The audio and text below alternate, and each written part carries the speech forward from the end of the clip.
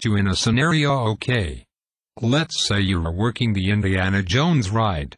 There's an extra excited kid who's super ecstatic about this ride. He's got his Indy hat on. He's got his whip and he's really pumped up to get on. You see him and he looks pretty short. So you take him over to check if he's tall enough. But he's not. The little boy starts crying. What do? I'd say, for his safety he shouldn't ride because he isn't tall enough. So maybe he should come back when he grows a little so he could ride safely. Wrong answer. What? Well, we are about making people happy, and if my kid was all pumped up about riding and then some guy wouldn't let him, I wouldn't be a very happy guest, Okay, I understand that. Now, attractions is all about safety, okay?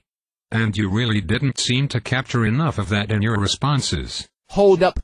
Hold the fuck up. My nigga, you just told me to let the fucking kid ride if the bitch-ass nigga started crying if he wasn't tall enough.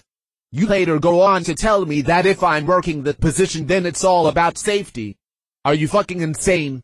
Oh yeah, we're all about safety at attractions, but if you're not tall enough and you start crying, we're gonna put your life in danger so you can enjoy this piece of shit. What kind of dumbass parents would be mad at someone trying to look out for their kid? You were gonna get mad at me for trying to save your kid's life. But what if the kid died? He ain't gonna be crying then. He'll be fucking dead because the nigga that hired me said to let the kid ride, so that's what the fuck I did. What the fuck would have happened if I said let him ride?